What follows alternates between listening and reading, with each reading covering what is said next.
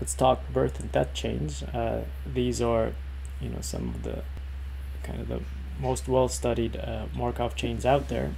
They come out of biology, in particular the study of population sizes of species, right? So there's birth and death, and the state of this chain, which lives on the natural numbers, represents the size of the population, right? And so, it can go up, it can go down, depending on your transition probabilities, but sort of that's where the nomenclature comes from.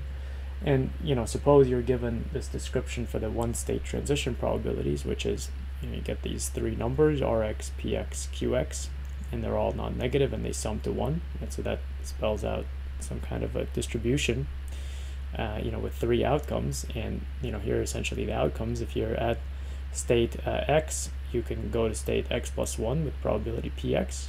You go from x plus 1 down to x with probability Qx plus 1, and then you stay at state x with probability Rx.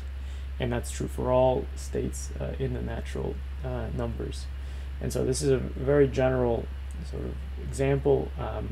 The Ehrenfest urn is actually a special case of this. To see how you kind of have to set a bunch of transitions to 0. So, first of all, the Ehrenfest urn was a finite state space Markov chain.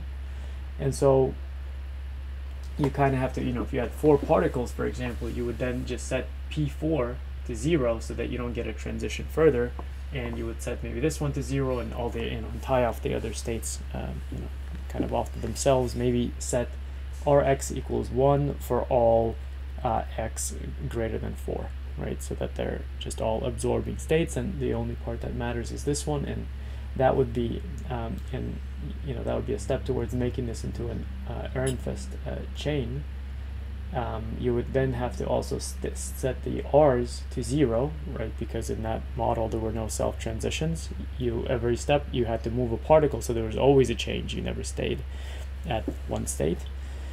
And then you're left with the Px and the Qx, and what they are, right? It's had to do with where you pick the particle from, and what those probabilities are by now. This also generalizes example 4.35 in Ross. There he has, I think, essentially this same model with slightly different notation. I think he uses alpha instead of p, and but in his case it's a finite state Markov chain. So for him there are m like finite states, and here this is a more general thing. You have an infinite state space. So I guess we're going to compute stationary distributions, and you're given this beast. So how do you start, right? What do you do? There's a lot of ways, right? And you get better at it over time. But if you just kind of getting going and it's not entirely comfortable yet, then I suggest maybe sticking with the global balance equations, even though that's not the best route here, not the fastest way to get the problem.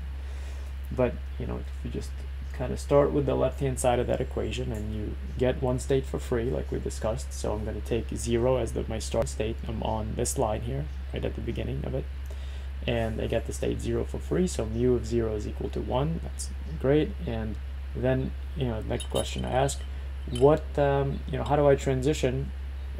What are the possibilities for me to get to the state 0? Well, I can get from 0 to 0, and I can get from 1 to 0. And that happens with probability R naught. That's the first part, right? Mu 0 times R naught plus mu 1 times the probability of going from 1 to 0, and that's Q1.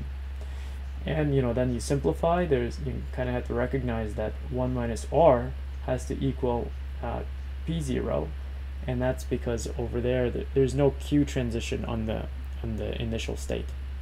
Right, so maybe that's something I should have mentioned. Q0 is 0. Let me add that in. That's important, right? Because this thing is only defined on the natural numbers. So here you immediately have 1 minus R naught is equal to P naught, and that gives you this sort of ratio.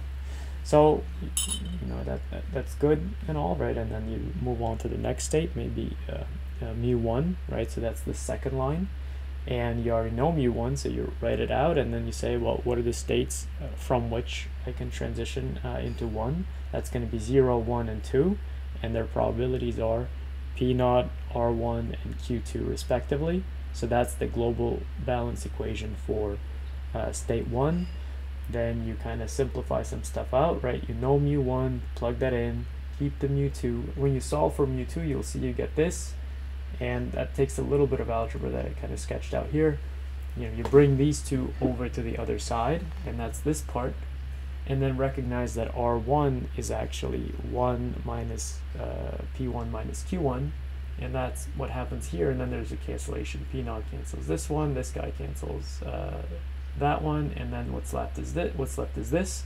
So you get this for mu2 times Q2, and then you divide over the Q2. So you know, it's not a horrible calculation, but it's also a little bit tedious.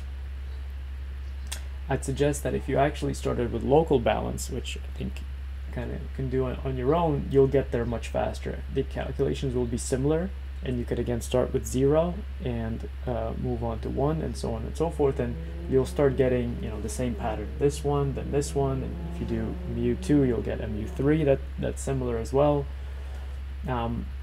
You know, I guess, you know, it's important. It doesn't always work. Like, local balance doesn't always work, and we saw that this renewal chain in the previous clip did not, you know, that was a fail. So it didn't work there.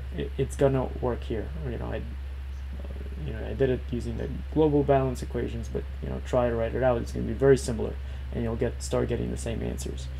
Another way to take a shortcut is sometimes you can almost guess what the answer is, right? And from this pattern, you know, sometimes you can guess it just from after you develop some intuition. Here, you know, I picked up a mu1 and a mu2, and so I'm ready to make a guess on the mu(x), right? It looks like it could be that. And this is from ux greater than 0 with mu0 is equal to 1.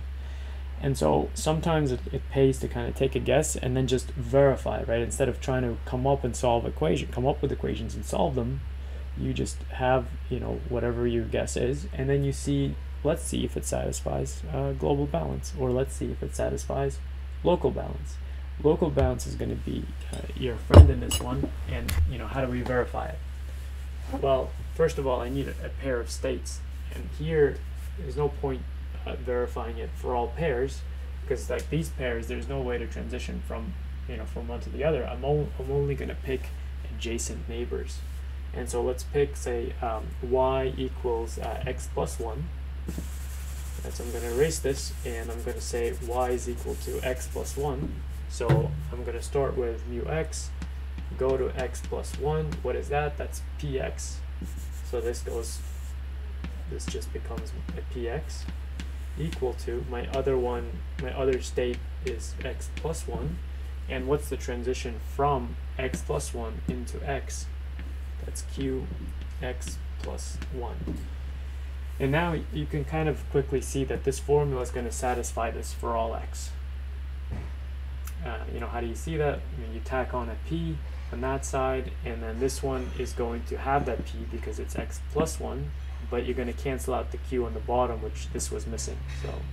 So you know, this is going to be true for all x, and you know, you could have kind of guessed this, maybe written out a few equations, guessed it, and then verified it, and then you'd be done. Last final bit is, you know, what's the global balance equation for any state? You could actually write this, and then you could see if you can verify that formula, which should also work. If it satisfies local balance, it then definitely satisfies global balance. So let's.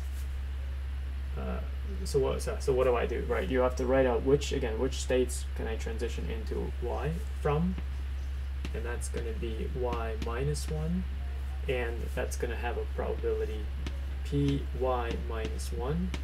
I can also do it from y with probability ry, right? And then the last one is going to be mu y plus 1 times q y plus 1, right?